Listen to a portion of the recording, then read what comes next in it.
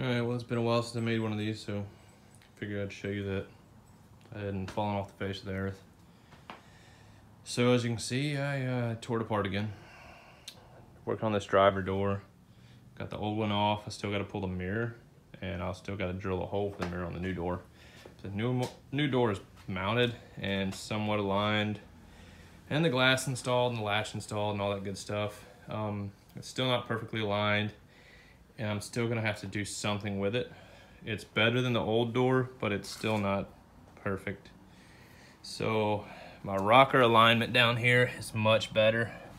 Let's see if I can get a shot that decently shows it. There we go. So that is much better than it was before. I don't know if y'all remember it, but it was kicked out like to here before. It's a ways. The back is a little off. The back is slouching some. You can see the body line's not matched up here. It is sagging. The gap down here is minimal.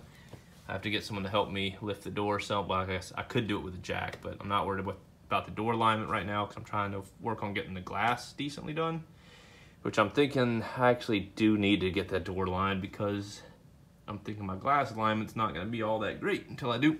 But yeah, so you see my door gap's off, so I've got to raise the door some now that I've installed the glass. It wants to sag it down. This line is actually fairly close, but so this one will probably sit a little bit high to get this one right and to get my door gap right. But something I noticed on this new door that is similar to the old door is this. So this sits high compared to this. And if I knock it down to be the right, because like this angle here is not even right to this curvature. This curvature is a little bit deeper, like there's more curve to it. This other one's kind of crescent, just kind of a smooth slope. To get that same angle, it would require me to knock this top down some, which is gonna make probably this window gap up here. Sorry about the lighting and the shitty focus, but this is gonna make this window gap really tight. So the top gap, the inner gap is fairly good. It's pretty much even all the way down it, so that's better than before. However, the outer gap, same issue as before. Whole bunch of space up front, and just tapers down to practically freaking nothing. And this is where it tears the weather stripping in the back, or the belt line. This glass also sits damn near against this. I'm pretty sure that weather stripping piece, which I have in probably one of these bags down here, I don't even remember, is kind of centered for the glass to come up through, not all the way over against this side. Could be wrong. The other thing is, I managed to apparently strip out this bolt in here, this window stop. Yeah, so hopefully I can order just one of those. If not, this track is kind of worn out. Probably wouldn't be a terrible idea to replace it. At least the little felt strip I know you can replace. The track, I mean, it's metal, it's not rusted out, but hopefully they're not ridiculously expensive. I did look up the good belt line weather stripping is like 150 bucks, sold out everywhere, of course. But yeah, you can see looking down the glass here, that looks fairly good. It actually gets wide at the back, it looks like, at the very end, like right here. So maybe I could kick it. I tried actually pushing it, the glass is out of adjustment going inward.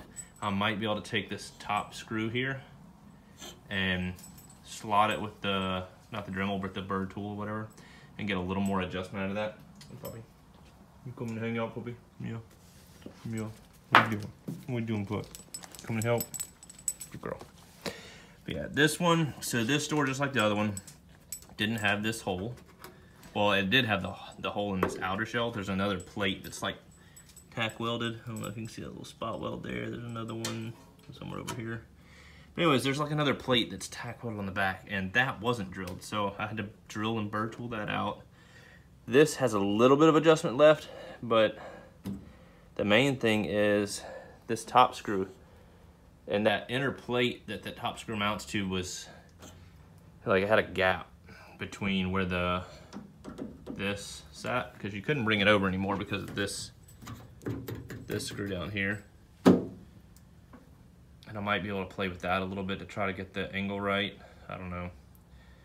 But I'm done fighting it tonight. But my door gap's fairly good. It actually sits inward a little bit. I need to bring the latch out a hair. Or actually, I need to just bring the top of the door out some, I think. For right here. For right here's close. Right here's close. I think I just need to shift the door that way. Yeah. Anyways, like I said, I'll need a hand to mess with the alignment more. It's too hard doing by myself. But that's what I'm fighting for the time being. I'm finished getting that line fitted, get my hole drilled for my mirror, and then I'll have to order some more epoxy. This door did show up a little damaged. It's got a ding here, scratch there, scratch there, so I'll have to do a little bit of body work to it. And I don't know if that's rust already coming through in that little spot, or if that's just some weird spot where someone touched it with their finger when it got E-coated, who knows. But I'm gonna have to get some more epoxy to re-epoxy this door, or not to but to epoxy this door. And then I guess I'm gonna start doing like odds and ends bodywork spots back on the car, like, you know, this terrible slot back here, these quarter extensions that I think I'm just gonna mold onto the car. These holes back here on the extensions and the trunk that I'm probably just gonna epoxy and fill and Bondo, because I don't think I'm gonna use the, I think it was like the deluxe trim where they put little chrome strips on everything. I really don't want to chrome the car, so I'm going to do away with those. But I'll start working towards that. And then the never-ending money pit of things I need to buy, like the Shelby nose that's ridiculously expensive for some fiberglass. The hood, I still got to get the hood line, I mean the roof liner. Got to get new seats. The transmission and clutch conversion that I want to do. If you don't know, I'm wanting to put a T56 in there. Right now it's got a T5 with a 6-puck race clutch that's not enjoyable to drive on the street. And I'm starting to wonder if it's got other issues, because I really don't think it should be chattering, or not really chattering, but it's more like knocking the rear end, because it's wanting to, for lack of a way to describe it, the clutch is apparently got a lot of force on the pressure plate, and it's wanting to grab, and then when it starts to get too much pressure, it'll slip just for a sec, and it'll grab again, slip. But think of it doing that a lot, so it's like shuttering the rear end. That little bit of slop or play that you have in the rear end, it's wanting to just hammer away at that like an impact wrench. So I'm sure it's going to end up tearing up some U-joints or something doing that. But yeah, you have to bring the RPMs up to like 1500 and slip the clutch for it not to do that. Or just let the clutch out exceptionally fast, which normally peels out. But anyways, I want to put a T56 in here. In doing so, I have to buy a new scatter shield. I have to get a new flywheel and clutch. I want to put a twin disc in it. I'll have to change out the clutch slave cylinder to a slip-on style. So yeah, the transmission conversion's a chunk of change.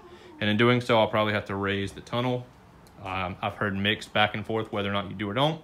So I just have to be prepared to do that.